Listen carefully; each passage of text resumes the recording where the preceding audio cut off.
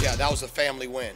It took our entire family to contribute tonight in the game. It took our entire family to contribute these last 12 days since our last game in practice, competing, pushing everyone to get better.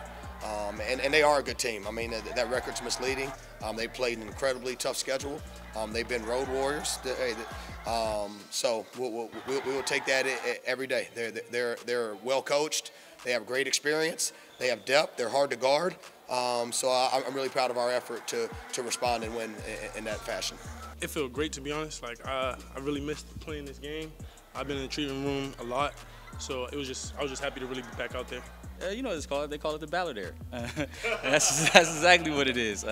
Coach came in, the coaching staff, it's just the energy that they have, and it just rubs off on everybody, and it's good. And we're 8-2, and look to get better. We fine-tuned some things offensively. We got in better shape. We got healthy.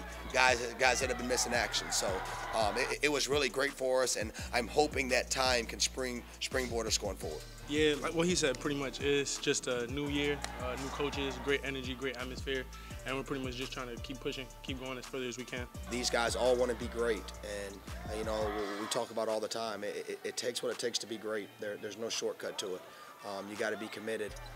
You got to work hard. You got to be unselfish. You got to be comfortable getting outside of your comfort zone. And these guys have been completely bought into that. And you know, this is their era. My coaching staff is awesome. They do an unbelievable job. They're phenomenal.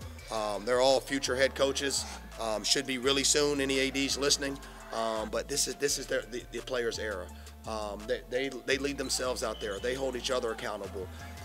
They collectively decided that they wanted to change the course of how FIU basketball is going. So I'm really proud of what they've done, and it is certainly all them.